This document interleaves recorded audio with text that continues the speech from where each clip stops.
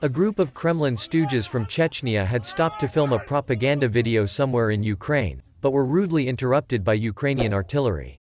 Several of the group could be seen ducking momentarily as the shell explodes in the background behind them. After being forced onto the back foot by recent Ukrainian advances, the Russian president has called up thousands of extra troops to join his faltering invasion effort. Speaking in the House of Commons this afternoon, Armed Forces Minister James Heapy described how, rattled, Mr. Putin's action was an acknowledgement of Russia's failure. The partial mobilization, which applies to 300,000 military reservists, has forced the Kremlin to conduct a brutal crackdown of protests against the move in Russian cities. Mr. Heapy, who noted how 25,000 Russians have already died during the Ukraine conflict, told MPs that Moscow was now condemning hundreds of thousands more troops to a miserable winter. Russian conscripts are going to suffer horribly for the Kremlin's hubris, the minister added. Ex-Prime Minister Boris Johnson, speaking in the same Commons debate, branded weak Mr. Putin as a problem gambler, taking greater risks because he is terrified of losing.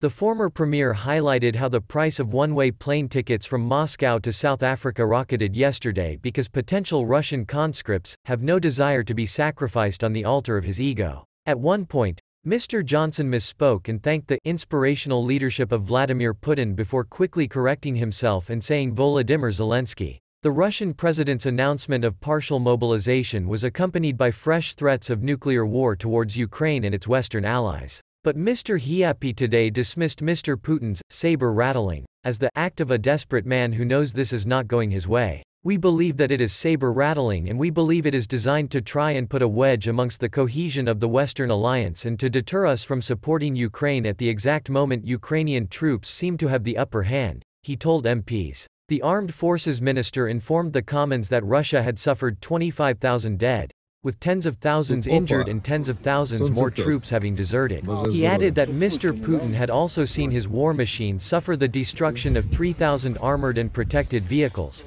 more than 400 artillery pieces decimated and scores of fixed-wing aircraft, helicopters and UAVs, unmanned aerial vehicles, downed. 7 months into this conflict, Russia lacks sufficient manpower in the field to achieve any of its objectives and the mood of Moscow is changing quickly, Mr. Heapy said.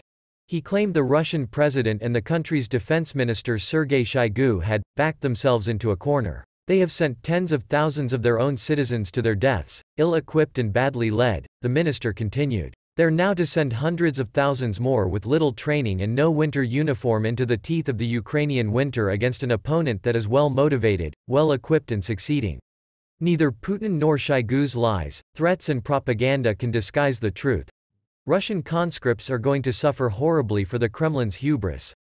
Mr. Johnson, who was widely praised for his efforts in supporting Ukraine while he was PM, told MPs that Britain must be prepared to give more military and economic assistance. At this turning point in the war, it is more vital than ever that we have the strategic patience to hold our nerve and ensure that the Ukrainians succeed in recapturing their territory, right to the borders of the 24th of February, he said. And, if possible, to the pre-2014 boundaries because that is what international law demands. Mr. Johnson claimed Mr. Putin's mobilization order had caused panic among people about to be fed into the meat grinder of Putin's war zone. Yesterday, in a single day, the price of a one-way air ticket from Moscow to South Africa went up to $50,000, he added. Because those potential conscripts can see that what began as a war to rebuild the Soviet Empire has collapsed into a shameful war to save Putin's face. And they have no desire to be sacrificed on the altar of his ego. The partial mobilization is one of the reasons why I am here, he said.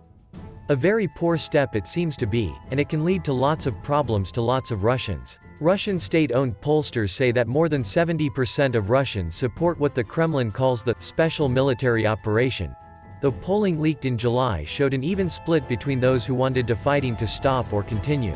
A tourism industry source told Reuters that there was desperation as people sought to find air tickets out of Russia. This is panic demand from people who are afraid they won't be able to leave the country later. People are buying tickets not caring where they fly to, the source said. Traffic arriving at Finland's eastern border with Russia intensified overnight, the Finnish border guard said. The number clearly has picked up. The Finnish border guard's head of international affairs, Matti Pitkaniemi, told Reuters. adding that the situation was under control and border guards were ready at 9 checkpoints. Thank you very much for watching.